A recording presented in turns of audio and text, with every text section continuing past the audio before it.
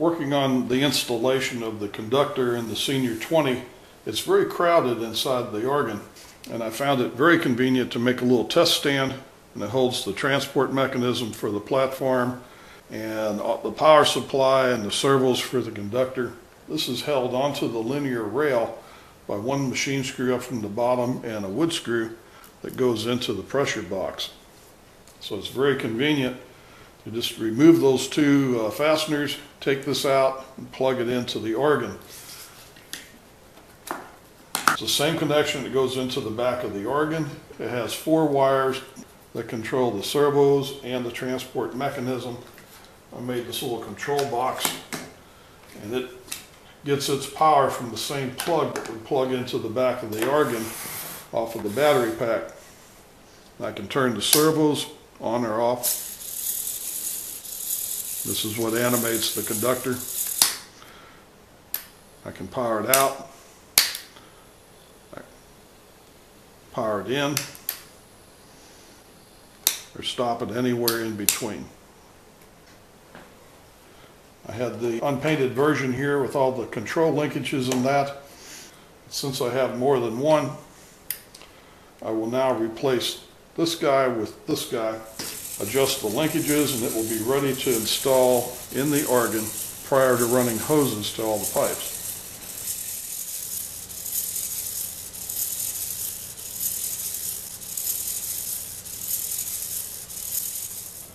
The wire comes up here, and you slide this in.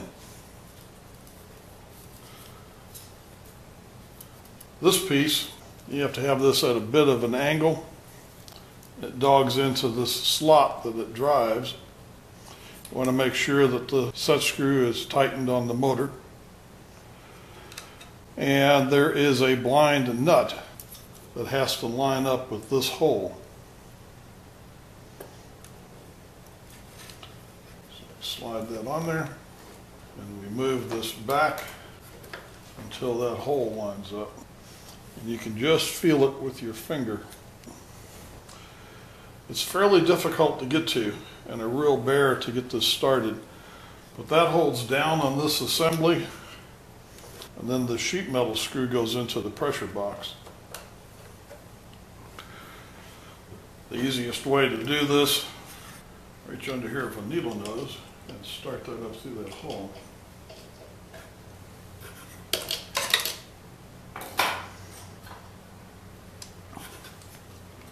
Take a ball socket wrench, and all the time you have to be real careful this doesn't fall out of there. This conductor will fall right on the floor before this thing is nailed down.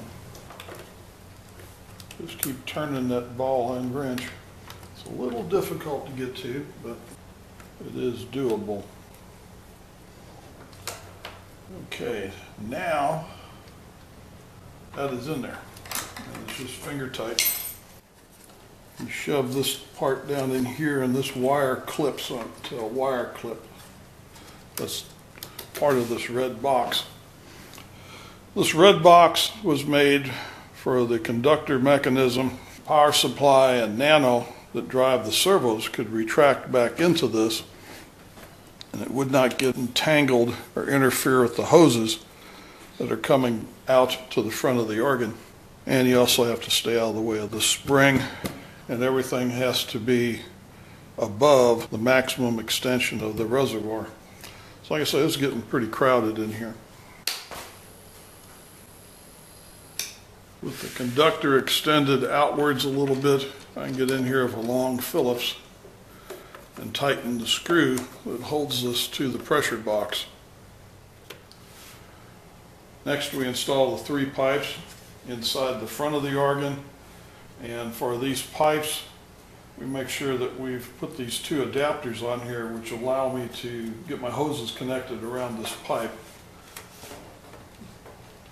This goes down under the platform a little bit, rotate it up, and we want to put a couple of screws in each side, make sure this doesn't fall out on the ground. And we run the conductor in and out, make sure everything clears and works smoothly.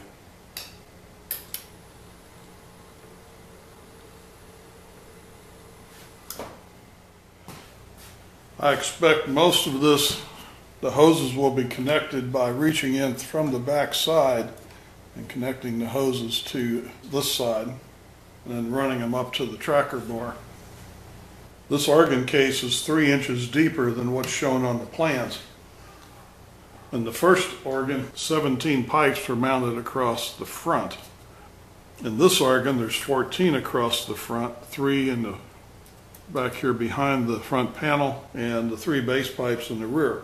On John Smith's organ, let's see, it's 11 1/4 deep, and this is 14 1/4. And on his, I believe he only had 10 pipes in the front. And he had a bunch of pipes mounted up underneath this pressure box. The base pipes come in here.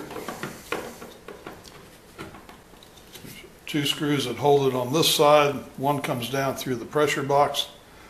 And this goes in place and gets connected to the 3 largest hoses from the tracker bar.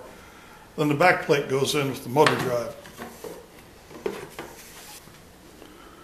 In the back of this box that the conductor platform retracts into, this is the only wire that has to follow that in and out of the organ.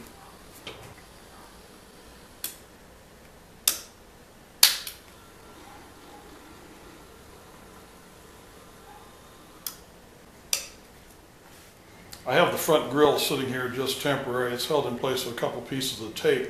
There will be a decorative trim strip that goes around both sides and the top. And with the conductor retracted, everything is pretty much inside of this plane.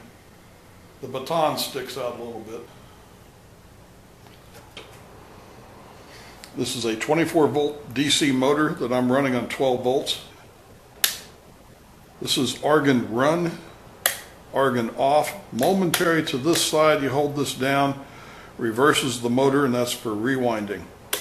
Speed control for organ speed. That extends the conductor platform, retracts the conductor platform. This turns the conductor on, turns the conductor off. And 12-volt DC power input. The 24-volt DC motor, and this is a DC motor speed control. The variable pot is what causes this to regulate the speed of the motor. This is a double pull, double throw switch momentary to one side. This reverses the direction of the motor, turns the organ on, and the reverse direction is for rewind. This is a single pull, double throw switch. Extends the conductor platform, retracts the platform, and a simple on-off switch to turn the conductor on and off. Power in, and this is where the umbilical cord plugs in from the front of the organ. This makes it very easy to take this out of the organ. A closer look at the wiring.